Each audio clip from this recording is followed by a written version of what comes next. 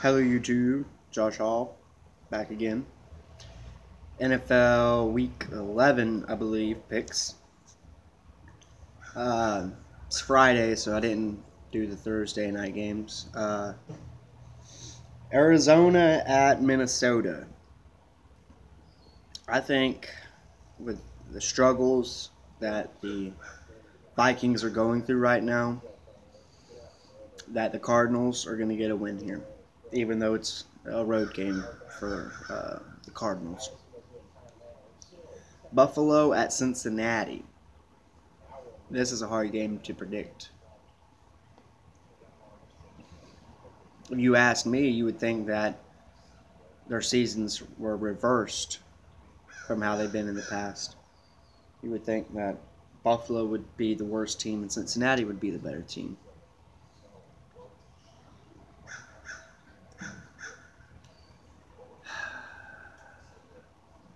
Coin flip, so I'm going to go with the home team. Cincinnati Bengals it is. Chicago at the New York Giants. Chicago's garbage, lost to Jacksonville, so anybody you play, I can't pick you. I'm sorry.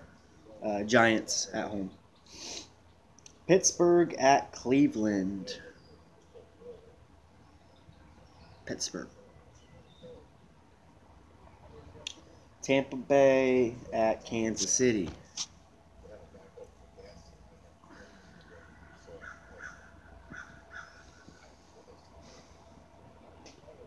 Kansas City at home. I'm going to go with Kansas City. Baltimore, Dallas.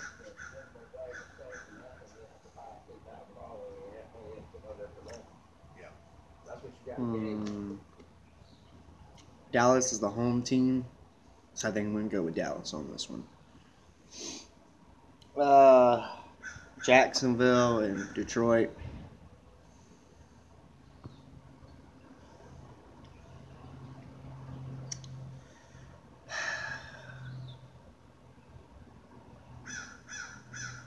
Jacksonville. I'm just kidding. I mean, I can see us winning it, but it all depends on Bortles. Tennessee and Indianapolis. Tennessee. I think Tennessee's going to win the division, so I'm going Tennessee. Miami at the LA Rams. Is Jay Ajayi going to be able to get going against that Rams D-line? I say not. I take the LA Rams. We got New England at San Francisco. New England. Philly at Seattle. That's kind of tough, but I'll take Seattle, 12th man. That defense going up against a rookie. Green Bay at Washington. Green Bay slipped a little bit. Washington's not a bad football team. I'll take Green Bay, though. And Monday night, Houston at Oakland. I think Houston's garbage, and we lost to them anyway. So, Oakland, of course. So that's all the picks for this week. I should be doing a preview on my third break today.